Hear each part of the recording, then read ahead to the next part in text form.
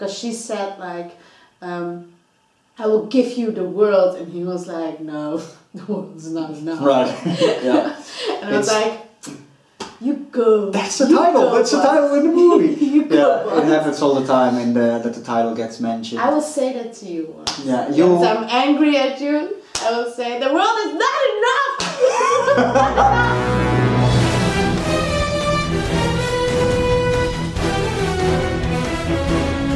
Welcome to episode 5 of My Girlfriend Watches Bond with my girlfriend Lirit. Hi, welcome back.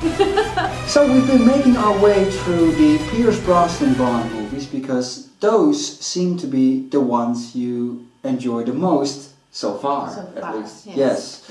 Because GoldenEye, you gave GoldenEye an 8.5, and then Tomorrow Never Dies, you gave an 8.6, just one little bit higher. That one was with the Asian girl, right? Yeah, that was your favorite Bond girl so far. So far, yeah. Yeah.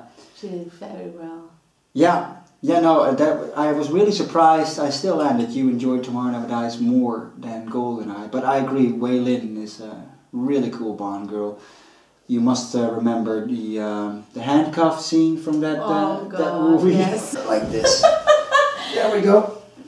So, and then he was driving like this. But with one arm? Yeah, well... He was driving... Oh no, he was driving like this. He was driving like this. No, that hurts! Yes. This week we're doing the third Pierce Brosnan movie, The World Is Not Enough. Any expectations or things you're hoping to see with this? Well, this one is starring Denise Richards. That's right, and you remembered. I'm very curious how she's acting and pulls the Bond girl off. Yeah, I got a message today. Lots of fans are aching to see what will she think of Denise Richards. Yeah. You obviously know her from some TV shows and stuff and movies, so you know what type of woman it is. She's notoriously known to be one of the worst acting Bond girls, not by all fans, but we'll see what you think, of course. This is all about your opinion. So this is the movie we're watching today. This is a little bit of the box art once again. Who's the other one with the red dress? That's Sophie Marceau playing Electra King. She's the bad one. I won't spoil anything, but you always assume there's one bad one and one good one. You always assume that. That is, right? In every film. No, that's what you keep saying, but you know, in... Well, it is. Well, in the previous one you had Terry Hatcher. Wei Lin, that was the good one, and Terry Hatcher was with the bad side. But she helped Bond, and just like the one... Famke Janssen, she's also bad. That was a really bad one. Good, so every film you have a bad girl and a good girl. So it's mainly with the modern ones where there's usually two.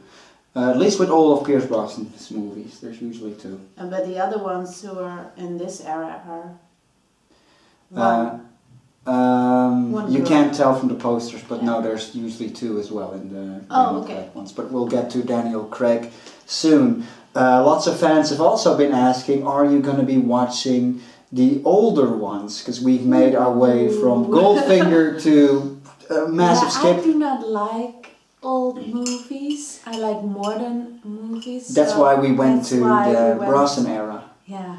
Yeah. So maybe, I don't know, I will surprise you. But you heard it here first. We're just going with what she feels like doing every time. I just want to watch these films from Pierce Brosnan and then the other ones with, what's his name? Daniel Craig. Daniel Craig.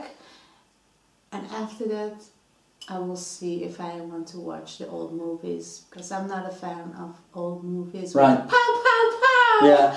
I will fall asleep, just like Goldfinger. Yeah, that's my fear as well. So, and we're going, she's at the rear basically. She's the one directing this and taking us into the direction. But you said in one old movie, James Bond is getting married? Yes, that's the one in the comments that people are aching for you to see. It's the one with George Lazenby. Oh, that was the model guy, right? Yeah, he wasn't an actor. Yeah. So we might make our way through those as well. I really assume, because that's in the same era as Goldfinger, Cici will fall asleep with that movie too if you dislike old movies that much. But you know. Is it in black and white? No, none of the Bond movies are. Okay. No. Yeah. No, Goldfinger was in color, right? So that looked good. And that's the third one. So no, they all none of them are in black and white. They're not that old, but. The World Is Not Enough today, another 90s movie, 1999, the final weird. 90s movie. World is not enough. What's enough then? We live in the world, right? Yeah, it's not. This is Bond's family motto from one of the older movies. He mentions it being a family motto, and that's why this movie got that title. Is not enough. Yeah. Yeah. We'll see what she thinks of this. So let's go and we'll see her reaction. See you later. Yeah, how so? I thought Christmas only comes once a year.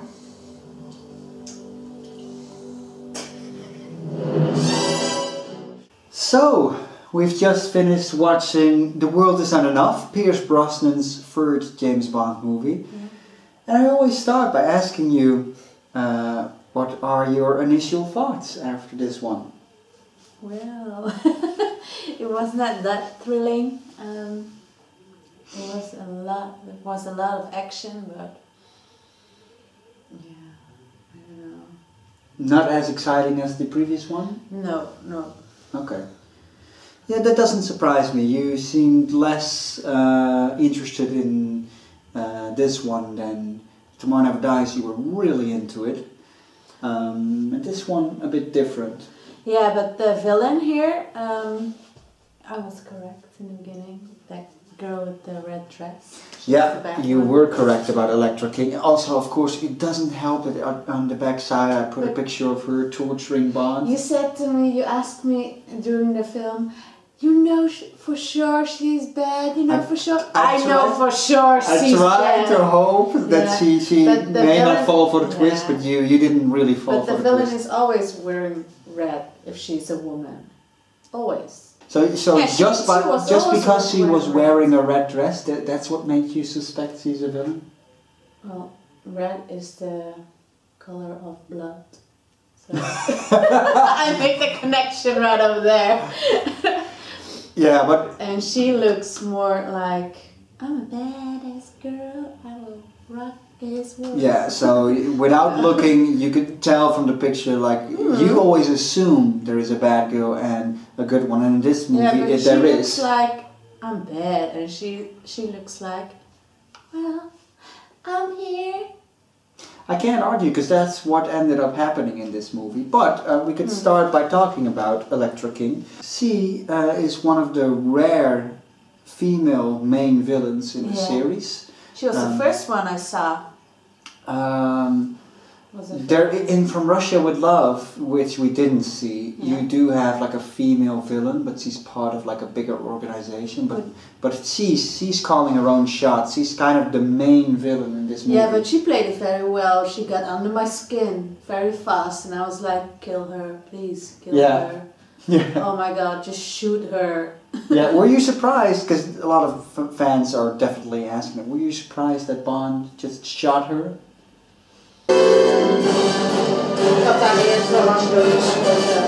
I thought she would die in her own oil. Right. She is like, this is my oil, my family's oil. Okay, just die in your own oil then. Yeah, that's what you were expecting to see. Yeah, but she just died from one bullet in her stomach. But what did you think of that particular moment of Bond kind of hesitating, and then when she did call Renard just to warn him to go away, Bond just shot her in cold blood, a woman. You didn't kill me. It miss me. Yes. Die! Fuck! What did you think of that scene? Well, she's bad. But she's a woman and Bond just shoots her. Yeah, so? Yeah, actually, you are right. She's a bad guy, so she should just kill. But it wasn't surprising to you. No, I was surprised that she didn't die in her own oil. Okay. Well, fair enough. Fair enough. That will make the movie like more excited. Yeah. No, fair enough. She was of course part of another villain, Renard, who initially was presented as the main villain. He's a cockroach. Yeah, the bullet in his head. What did you think of his whole gimmick of him not feeling pain and that kind of stuff? Kind of weird, because he picked up like coal or something. Yeah, like the burning rock. Yeah, but he didn't have any burn on his That's what I pointed out in my and review. Anything. No. He's a human being, so every human being, his flesh will like burn or something. Yeah. He can't feel anything, but his flesh will burn. That's what always surprised me about that moment too. Like I get that gimmick, but it's kind of weird that the hand stayed like normal. It's like a robot. Yeah. But and also, did you think they really utilized that pain gimmick? That they take the full potential of that idea, or well, what's your opinion on it? My opinion is it wasn't real. No. No. If they put like his hand, like burned hand, then it would make it real. But no. No, I agree. What did you think of Renard himself as a villain? He looks the part. Much more than in the previous film where he looks the part. He was like a little scary with his eye and anything. Like one of his eyes is like this. Yeah, yeah. And you saw the scar right over here. Yeah, from the bullet. So he looked the part like a villain. Yeah. Yeah, much more so than, because I remember in Tomorrow Never Dies, that movie you really liked, but you didn't like Elliot Carter. No. Yeah. He was just like no. Yeah, so Renard is more convincing and looks more the part. Okay, Electra King, you weren't really surprised he was the villain. You kind of were guessing that straight away. It didn't help that you saw this picture, but I so resented that I put it on here. But there was, of course, another woman in this movie, which we talked about beforehand, Denise Richards, who played Christmas Jones, Dr. Christmas Jones. I recognized her with her voice. Yeah. I'm gonna go get some air. Before she came into the screen, you just heard, oh, there she is. Yeah, but it took so damn long. That's because you were waiting for her to appear. You know, if you didn't know she was going to appear, you didn't. There was another girl in the action scene, in the first scene. Right, the cigar girl. There was her, Electra. Yeah. The doctor. And the doctor. And then I thought, oh my god, where is she then? Yeah. Is she coming in the end? Yeah, she appears at like the halfway point after 1 hour or so.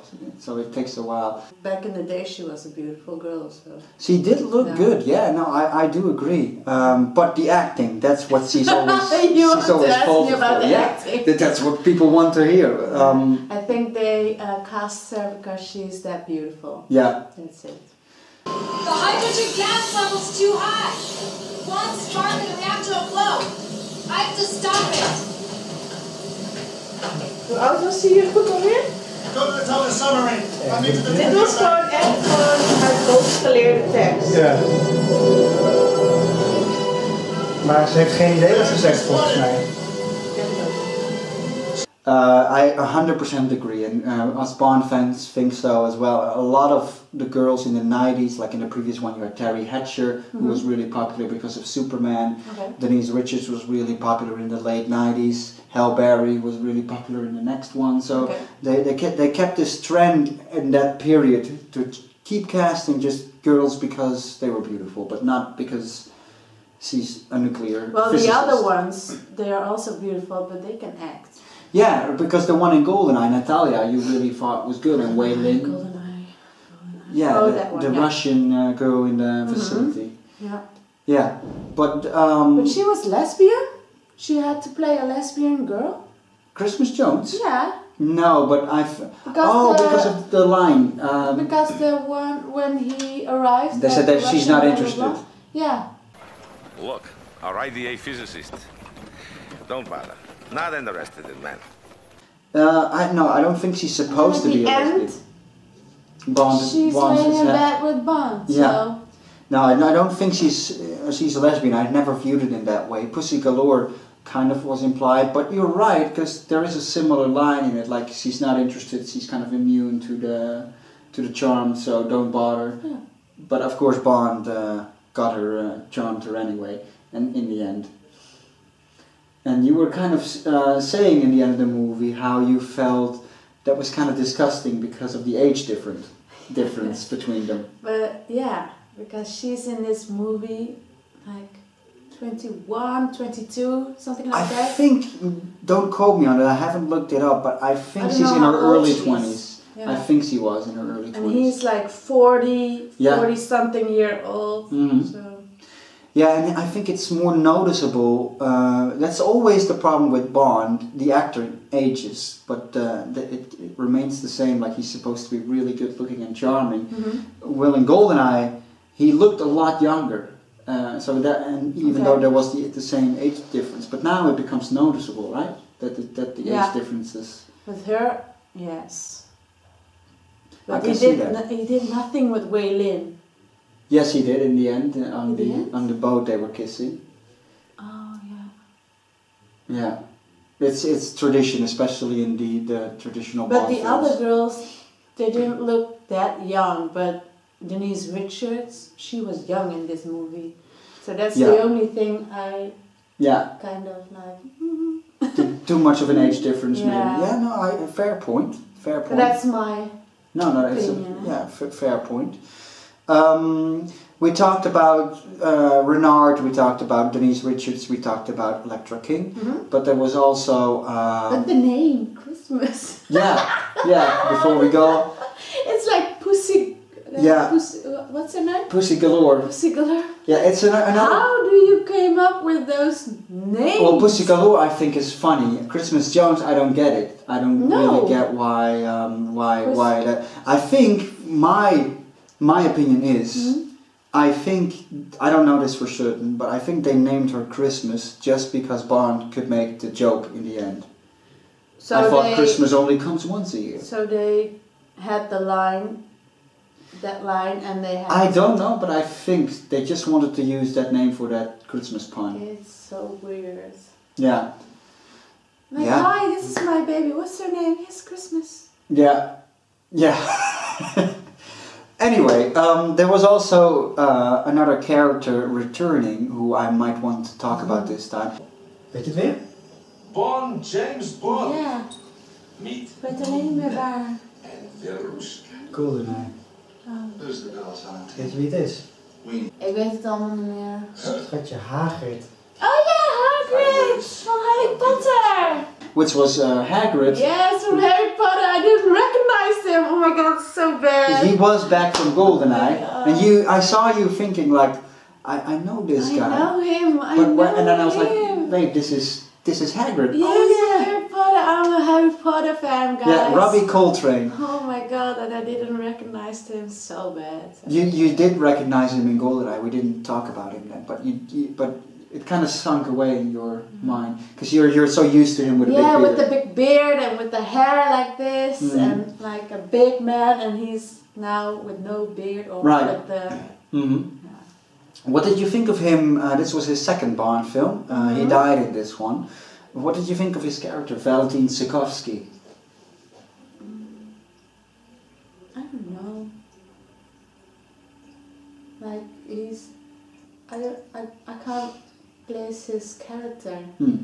Like he's a bad guy. He's working for the Russians, but he's an ally to Bond. He kind of helps him. They have different motivations, but he does help Bond. In the end, there was the moment where he freed him with his gun in the cane to release him from the torture chair. Yeah.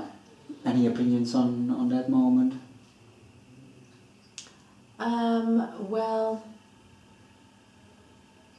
I thought he would shoot, what's her name? Electra. Yeah.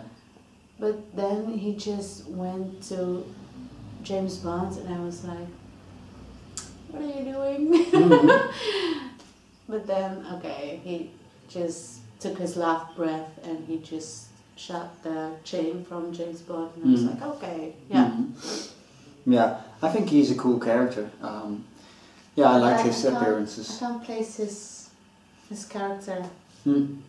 Okay. It's a little weird, but he's an alliance with James Bond. Yeah, just like in GoldenEye, he returned this time. Also a special moment, kind of, is that Q, who appeared for the last time in this movie. Yes, you told me. Yeah, I think I talked about this off screen with you. Q, who was Bond, who was Q since the Connery years, so since the 60s. Okay. And he was featured pretty much in every Bond film up until The World Is Not Enough. He only missed Live and Let Die and the first film. Okay. But he appeared from the second one all the way to Bond 19. So he's featured in 17 Bond films. Okay. So it was really emotional for Bond fans to see him go. Yeah, but the exit... Bye. Always have an escape plan, and then he goes under the ground. Kind of suitable.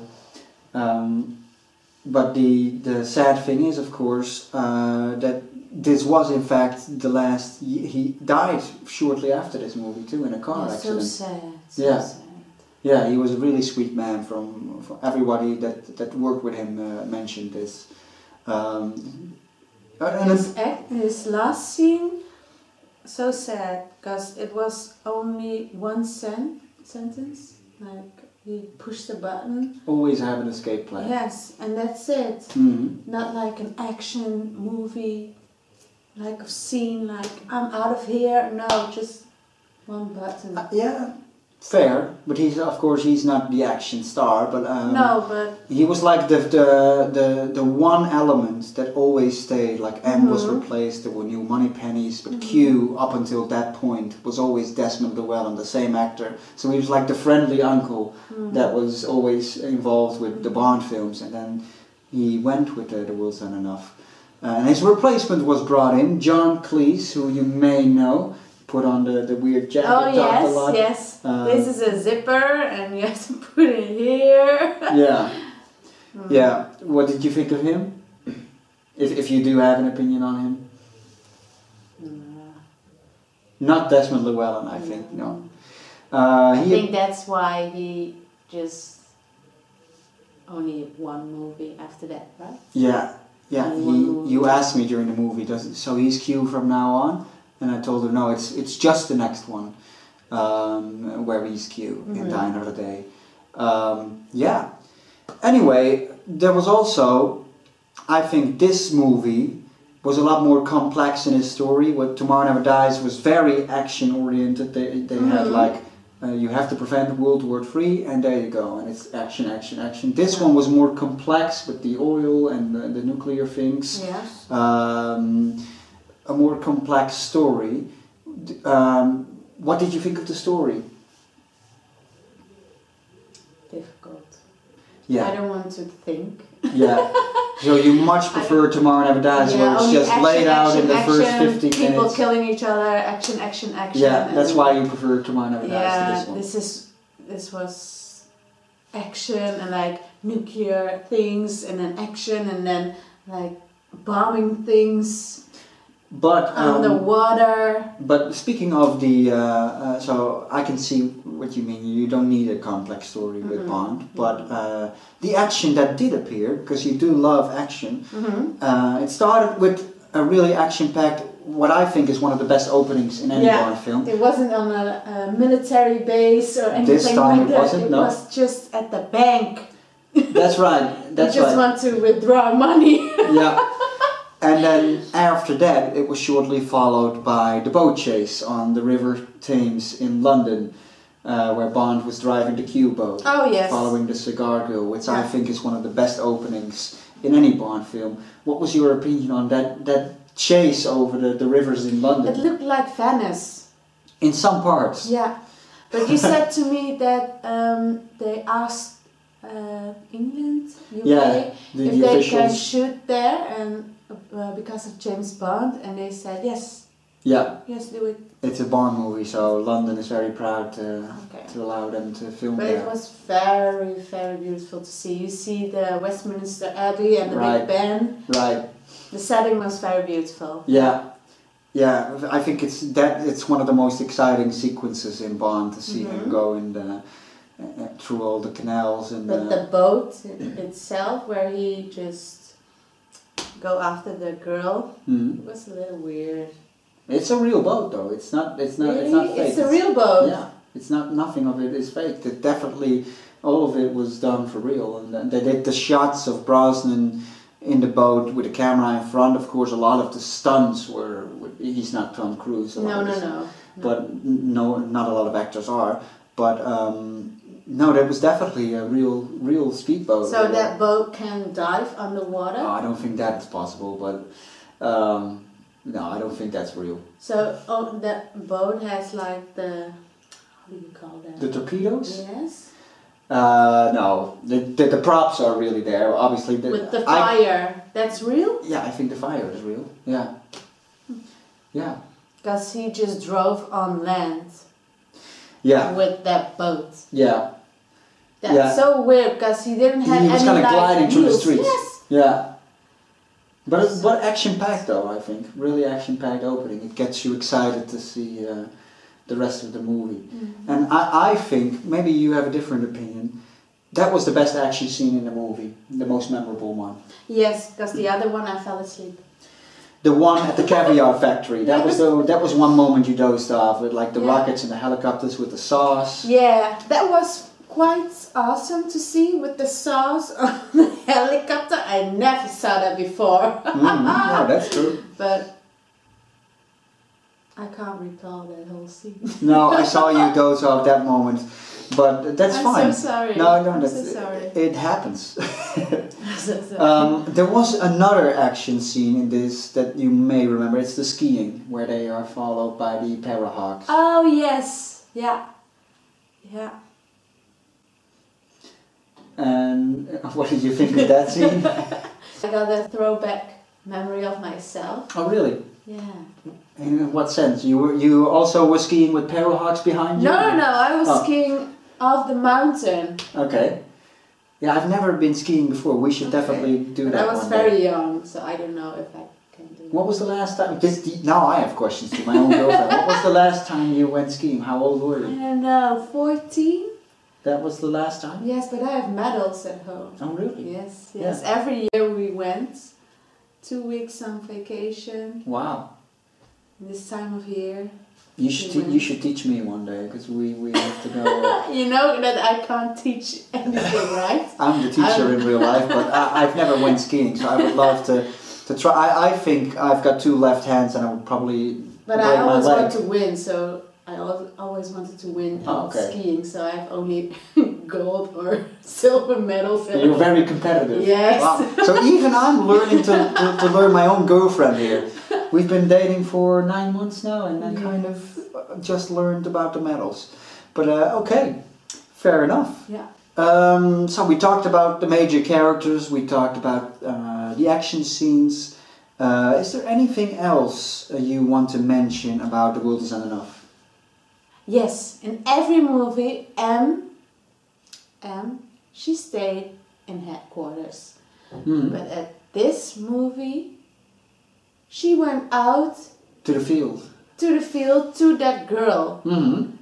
Well, okay, she knows her personally. Right. But why do you do that? You're the head of something. Yeah. You're the head of MI6. It's a bit of a stupid move. You don't go. Yes. Yeah. You don't just go there. I saw that film of her. She just video called her, right?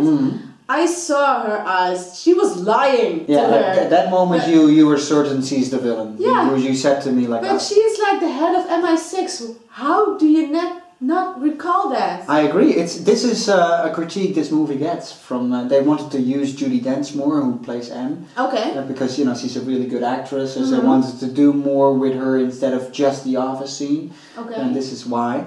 But in terms of the story, you're right. It's stupid for the head of MI6 to just go out there where it's dangerous. It's Bond's job to be there. Yeah. You have agents to do that for you. Right. And you're the head of MI6. You're the head of spy secret service or something like that. Yeah. Why do you go in the field? Because you know her personally? Yeah. Like, why do you do that? No, fair point. I can't argue with that. Then And she I went agree. there and she held captive. Well, that's your own problem. Okay? Yeah, that's kind of you what went happens. there, okay? Yeah, it's her own fault basically, Yeah. in your opinion. Yeah, at least she was rescued by Bond. Yeah, okay. She was rescued. But she is smart. Yeah, I think she's How did she got the chip? Oh yeah, the guidance chip to show. I think Bond gave it to her at the headquarters beforehand. Just like that, she was rescued by James Bond. One scene she was in that house, and the other scene back to Scotland. She was back in Scotland. Like how? Really like fast. this? Yeah. No, that's another one. I thought it was a really good observation because she's rescued by Bond. Bond dives into the submarine. I think because afterward, I think it's supposed to be a few days later because Bond is in a tuxedo and they're celebrating the New Year. I didn't know it was New Year's Eve even, but it was suddenly they were celebrating the year 2000 with the fireworks in the background and they were saying Happy New Year. Did you know it was New Year's Eve? No. I think it's supposed to be a couple of days later maybe, that's why she was already back in Scotland. Oh, maybe that's why her name is Christmas. I don't know. I don't know either. So, this is now by far the Bond actor you saw the most. You saw one Connery movie, one Timothy Dalton movie, and now 3 Pierce Brosnan movies. The Timothy Dalton. Yeah, License to Kill. License to Kill, okay. Yeah, we skipped over Roger Moore, which a lot of my fans are dying for you to hear your opinion on as well. And we skipped over George Lazenby, who did one. But Pierce Brosnan, he did 3. And what did you think of him this time as Bond? He was quite good.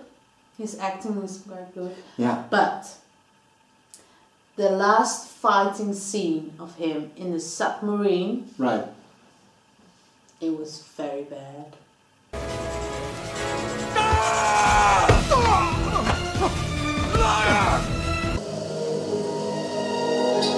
Which is not bad, James Bond. You're James Bond, like how? Yeah. You thought it was hit. You thought it was a bit weak at that moment. Yeah. But that's not Brosnan's fault. That's just the script writing of what happened. I mean, Brosnan is just following the script. Yeah. But at the end, it was okay. He saved the world. Blah blah blah. But you thought Bond should have been a bit stronger. Yes, he's James Bond, right? Yeah. Yeah. No, true. You may enjoy Daniel Craig because he's like this. You may enjoy him physically more because he's a lot. He can fight. Oh, definitely. Yeah, Daniel Craig is the fighting Bond. Definitely. Okay. Yeah. But the last scene of him, it was quite off. Yeah. He just won because that one thing. Oh yeah, the cable. Yeah, the cable flew off. Yeah. That's why he won. But if that wasn't the case. Yeah. Fair enough, fair point, but you liked his acting in the film. He was convincing as Bond once again. Yes. Yeah. He likes action. You see it in his eyes. Oh, does he? Yeah, I think he does too. Yeah, one more thing. His suits. Oh, you always want to talk about Brosnan suits. Yes.